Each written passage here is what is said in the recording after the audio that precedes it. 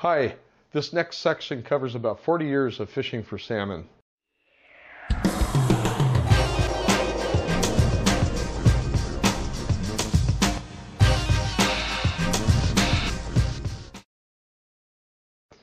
I have fished for salmon off the west coast of Vancouver Island, Washington off the coast, and Oregon, and in the inland sea known as Puget Sound.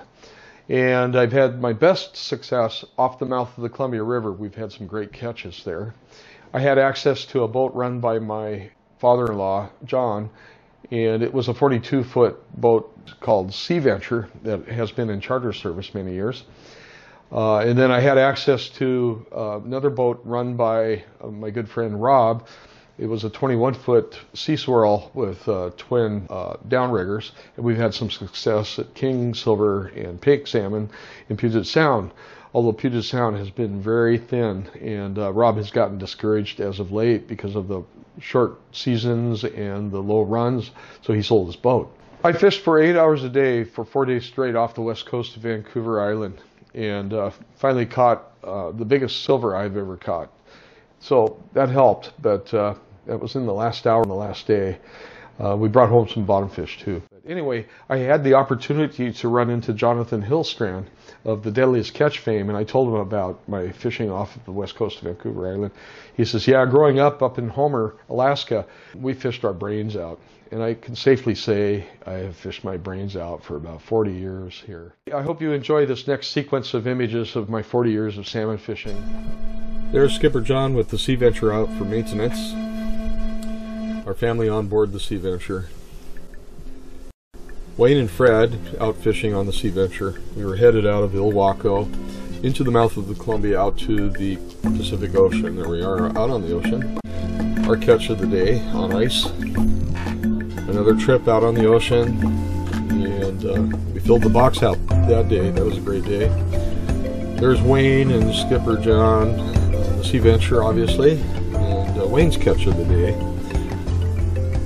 Another trip out. There's Dennis on the right, and Skipper looking down on us. I think this was the view he had, me looking up at him. And here's a big king that was brought on board. And a catch of the day, August 2nd, 2004, on our picnic table on our deck. This is the Pacific Dream, a boat we toured on but didn't fish off of. Here's my family out fishing. That's Ashley in the foreground. And Angela, she caught a king that day.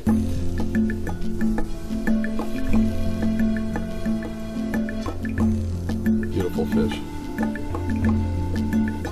Another day of fishing out on the Pacific Ocean. Did I say we fished our brains out? We literally did, but we did bring home a lot of salmon. Alan up in the Salmon Islands fishing off a sailboat. We fed ourselves for about 3 meals off of that one. Dennis and Dan fishing up by Port Townsend. This is the rigs we had up in the Salmon Islands. Ashley, we didn't catch anything that day, but here's a morning on the Pacific Ocean, sunrise. There's a couple of the Club 60 guys, Dennis and Rick. Dennis. And Club 60, we were all 60, including the guy that took the picture. That's the guy that took the picture. That's his fish he caught that day. And somebody featured the transom of the Sea Venture for their art. This is Rojo Caliente, a fishing boat that we used in Puget Sound. This was Rob's boat. Here's fishing off of Marrowstone Island by Point Port Townsend area. Here's off Edmonds from Captain Rob rather. Rob and Ray and a blackmouth brought on board, me and a blackmouth. That was some good fish. Ray and I on the dock at Shilshaw and some of our blackmouth that we caught.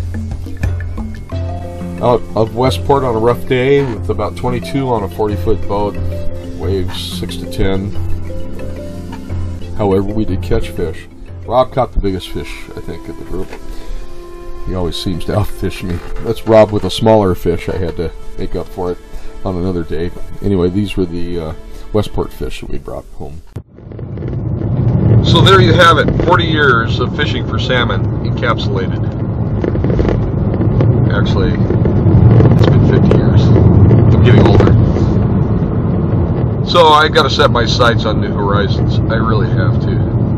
I'm thinking Alaska. There's more fish up there, I bet. Thanks for watching.